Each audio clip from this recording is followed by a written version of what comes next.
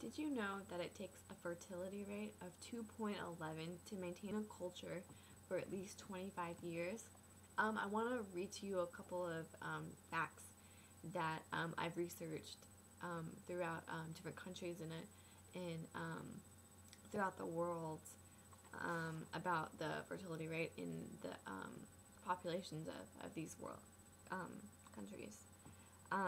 France has a fertility rate of 1.8, England 1.6, Greece 1.3, Germany 1.3, Italy 1.2, Spain 1.1, Canada 1.6. Like I said before, it takes a fertility rate of 2.11 to maintain a culture. A fertility rate of about 1.9 is literally impossible to maintain a culture and would completely wipe out a population in a matter of a couple decades. I want to tell you that the fertility rate of Muslims is 8.1.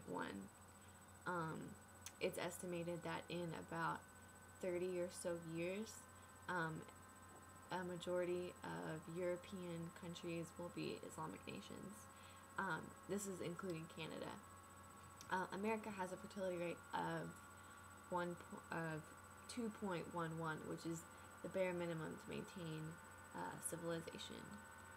Let's see. Today I want to talk to you about the current status of Muslims, which is like the growth, membership, influence. Let's see. Since it's one of the fastest growing religions and cultures in the United States, I want to talk to you about their beliefs and cultural practices in America and how it's influenced America so far.